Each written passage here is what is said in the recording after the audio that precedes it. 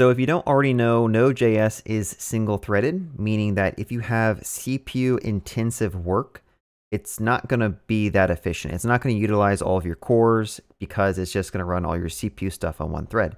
So one approach that you can use to get around that is use something called node worker threads, which I'm going to show in this video. Let's just start off with the demonstration of the issue. So I have a main file here, and all it does is it loops through 1,000 frames. It generates some frame information, and then it tries to create an image for a video, like a frame on a video, and it puts it inside of a frames folder. So if we look at this image right here, there's a StarCraft 2 image. All it's supposed to do is just draw this image 1,000 times, but also like shift it over and like have it slowly move across the screen. Let's run this. I'm also going to time it, and we'll see how long it takes.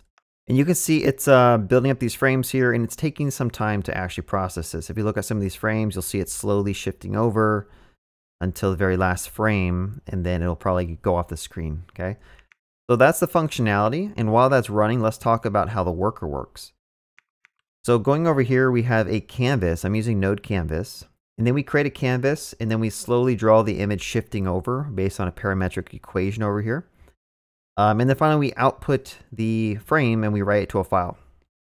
Okay, so that's how you're seeing all these frames pop up. And as you can tell, I mean, it took about 43 seconds to do 1,000 frames, which is kind of slow because on my computer, I have, I think, 11 logical cores, and I could potentially do a lot more processing concurrently. So now what we can do is let's go back over here, and we are going to bring in the implementation for the workers. So I'm going to go ahead and just uncomment some code I have here. What this is doing is instead of calling create frame directly, it's going to create X amount of workers. I have 4 workers. And the way you can do this is you basically say new worker and you point it to the file that you want to initialize as a worker. Right now, I use JavaScript for the worker because I couldn't figure out how to like get this to work with TypeScript. It seems like this doesn't understand the TSX command I'm using. So if you do know, leave a comment. So I create 4 workers, and then I basically loop like I did before.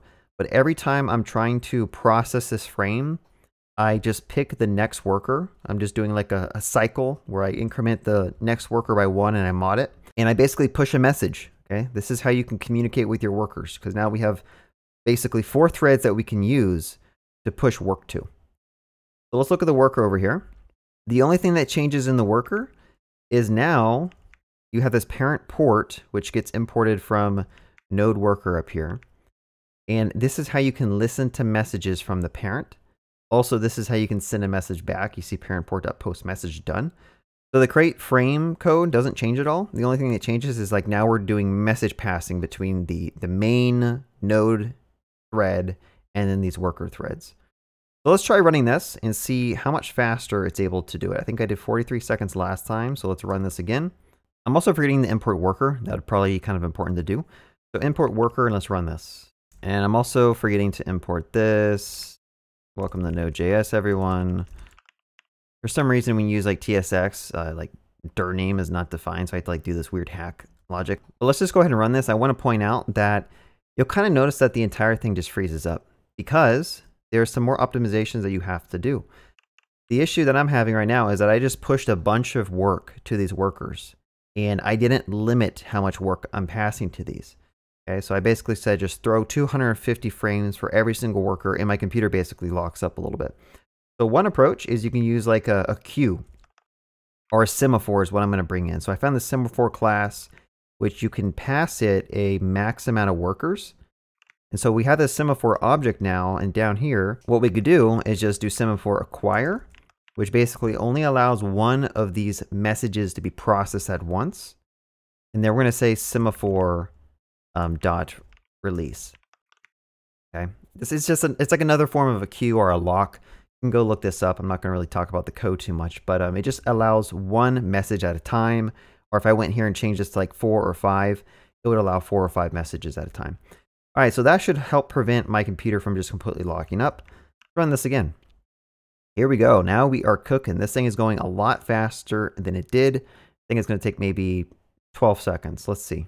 Now you might have noticed this thing just kind of gets stuck because we don't know when to kill it, right? We don't know when all the workers are done doing its work. So now what we need to do is we are going to go ahead and post back that done message and do something with it. So over here, Just do a little bit of refactoring. I'll just say const worker is equal to this. And then we're going to say worker. And then we're going to say worker.on. And then we'll say done. And then we want to do something. In fact, I might actually move the frames up here so we know how many frames we're going to do. And then we're going to say basically, we'll say remaining is equal to frames. And then we're going to say remaining minus minus. And if remaining is equal to 0, we know that we're done. And then we could potentially just kill all the worker threads. So I believe we can just say worker dot and then terminate. Might be the way you do it. And then that will basically kill all the workers, and then this thread would just basically end naturally. So let's try this. I'm going to bump up the workers to 8 to really utilize all the cores. In fact, I could probably do 12 because I think I have a decent amount of cores and threads I could use. Let's run it again, and hopefully this all works. Let's run it. It's going to run a lot faster, hopefully. Actually, this needs to be a message, and this will be the actual, like, the message we get back. So this will say done, but it doesn't really matter. We just need to listen for any type of message and then, like, kill it. I didn't prepare for this video too well, I'll be honest. So we're going to keep on just adding code until we get this working. So kill all workers. We basically need to loop through, terminate every single worker that's in this. This needs to be an await. This needs to be an async. And we're going to go ahead and call this. Because before I was just killing one of the workers, we want to kill every single one when any of them gets the last message. All right, let's try this. I think this should hopefully do the trick. Let's run this. There we go. It's done. I'm assuming you got it, but let's just go ahead and pretend like you don't got it, and let's just make a quick little diagram. So if we have, let's say, 3 workers here, what's happening is we have the main thread, then we have worker threads, okay? And then when this application first loads, it basically spins up these worker threads, and then it creates a channel between them so they can communicate bidirectionally. So they can send messages back and forth. Okay, that should make sense. And each one of these threads can utilize more CPU on the machine so that we can process stuff faster. So when we want some work done, we send over that message here. The worker thread processes on it, and then it sends back a done message. And we basically just check if all 1,000 done messages come back, we know that we can actually just kill all these worker threads, which allows the main thread to end naturally, and then the entire process basically kills. Again, all the worker threads run on one process. This is one process on your computer. And then these are just different threads that Node.js or the V8 engine spin up. Okay, so that's kind of how it works. I know this is kind of all over the place, but let's do one last test. Let's do 1,000 frames and let's do like 8 workers. Now, at some point you have to find like the sweet spot because you'll start seeing like diminishing returns. And so you kind of have to keep playing around with the max workers to figure out how long does it take to do 1,000 frames. With max workers of 8, took about 10 seconds. If you do max workers of 16, we could see what this does. Okay, that took 9, which is a little bit faster, but we are hitting some type of limit. So there are some things that you can do at this point to performance tune. And one of them is we don't need to reload this image every single time. That's probably a slow process. And then you can also just add some like load image debugging to figure out, okay, how long does it actually take to load in this image? Because one thing that you'll need to remember is when you're doing performance tuning, you want to spend time trying to speed up the slowest thing, especially if it's in a for loop. And this is taking 26 seconds to load an image. So yes, this is definitely something that we need to move off because this is not very performant. Okay, so let's just go ahead and say const image is going to be equal to undefined. And then we could just set it to an image. So we'll say image like this. And then what we're going to do is we're going to say, if there is no image, let's load one in. Oh, this is a JavaScript file, so I can't do that. Okay, so a little bit of a change. It took like 2 lines of code, but let's run this again and try to see how much faster it loads now with the same amount of workers. Oh, that needs to be a let. All right, let's run it.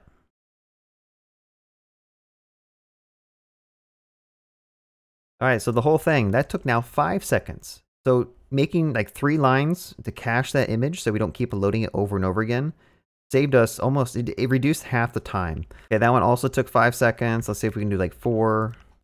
So definitely do some binary searching to figure out what the best max workers is for your setup. If you're hosting, oh, that's even slower. Let's go to 12. That was 5.8 seconds by 16. Now, another thing you can do to verify that like this is actually working the way you think it should, you can go and load up like htop, and this will show you the CPU usage of all your threads. So let's just go ahead and bump up the frames real quick, and then we're going to run this and look at htop and see, does everything seem to get maxed out? And you'll see that it's maxing out every single thread on my machine, which is good. And it looks like we only have 11 of them. So it would make sense that max workers of 11 might be the theoretical like best you can do on this machine. So let's just stop this and let's go back down to 1,000 and see if that'll give us the lowest time that we can potentially achieve. Yeah, 5.8, that's basically the lowest time I've seen. Now at this point, there's nothing more you can really do to like speed this up. Maybe you can try putting the semaphore to 2 and see if that speeds it up any. Maybe instead of creating the canvas every single time, you could create the canvas outside, and then you basically would have to clear the canvas on every single loop. So I don't know if that'll make it any faster. I'm guessing creating a canvas would probably take a little bit more resources. Like if I say context clear rec before we actually drew the image, maybe that'll speed it up a little bit. So we can just go ahead and try running that and see.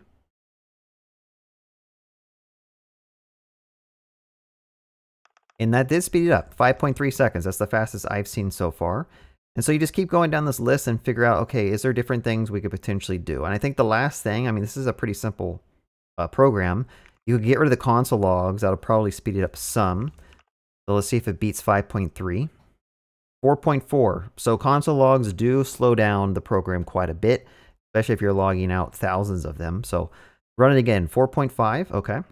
All right, now let's wrap this on a time end and figure out how long does it take to draw an image.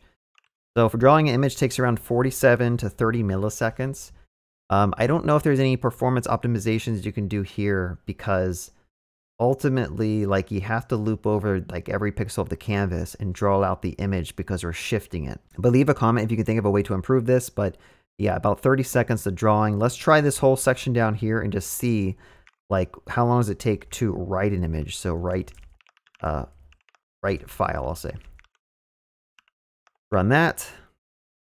Writing a file, it doesn't take too long. It's like 5 to 6 milliseconds. So there might be a way to speed this up as well. Like maybe instead of waiting for this file stream to finish, we could do something different.